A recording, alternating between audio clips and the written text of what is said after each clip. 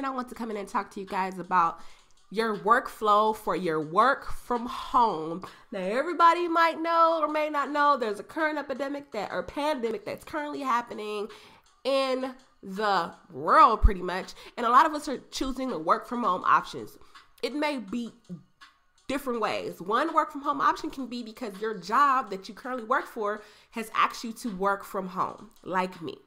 Or you may run your own online business from home, like me. Either way it goes, you're going to have to work from home. So let's jump into best practices. 2, we're going to go over to a workflow. Also, in the description below, I'm going to leave this workflow for you guys. You can grab the link, use it how you want to use it, but it'll be available for you guys. So the first thing is, what's going to be the best practice for you to work from home? I need for you to, 1, have a designated workspace, okay? Many of us like to plop down in front of the TV, plop down on the couch, plop down in the bed, and that's fine if that's where you are the most productive, but many of us need a specific space where you are the most productive. So for example, me, I have my own office in the house.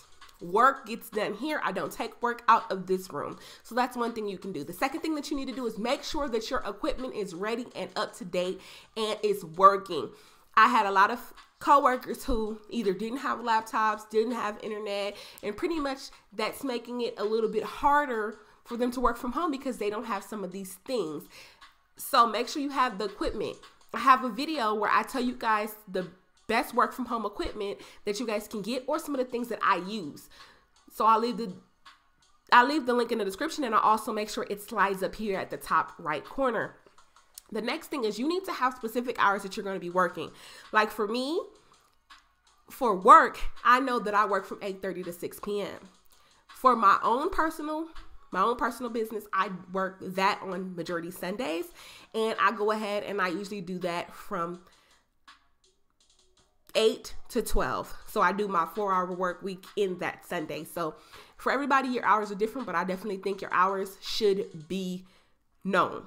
The next thing you need to think about is you need to limit the distractions. So you need to inform your family. Inform your family that you are working. Now, I know that this isn't for you to ignore the family or not let them know what's going on, but you want to inform them that, hey, I'm working, so they can limit them maybe asking you for things. Maybe they can go ask someone else in the house, or if they just do have to ask you, then they will. But make sure you let them know, hey, I'm working, so let's limit the interruptions that we have while I'm working. The next thing and last thing you need to do is you need to schedule breaks. You need to take time. You cannot work through the whole workday. You have to take breaks, whether that's 15 minutes or that's an hour, but you find a way to take the breaks so you can make it through your work time. The next thing we want to go right into is we want to go into the actual workflow. So for me, you guys, this is what my workflow looks like. And again, I have this link in the description for you guys. So what this workflow is pretty much I have a schedule. So what's my start time? What's my break time? What's my end time? So that's something you can do. What is your schedule? Your start time, break time, end time. The next thing you need to do is you need to create your agenda. Who do you need to call? Who do you need to email? What must get done today? And you need to figure out who do you need to follow up with, or what do you need to follow up about? The next thing you need to do is you need to check your stats. What's due today? Like by the end of your workday, what is due? Now, this is different for many of us because if you're work from home for work, some people go based off of projects. Some people go based off of reports. So that's going to be something that you're going to have to find out with your job. But if you're doing it work from home for yourself, you know that there's certain things that you need to get done. How many emails need to get out? You know, do you need to create video? Do you need to create emails? What do you need to be creating for you to have a successful work from home day? The next thing you need to do is when you start to say, okay, I'm going to do this, this, and this. You guys know that I believe in the power of 3. You should be doing 3 things a day, but I know some of our work costs are for us to do more things, but you want to keep it limited so that you can allocate time to each project or each activity. So say, for example, if you know that you need to send out emails, you need to create the email, you might say, okay, that's going to take me an hour. So you'd put an hour next to emails.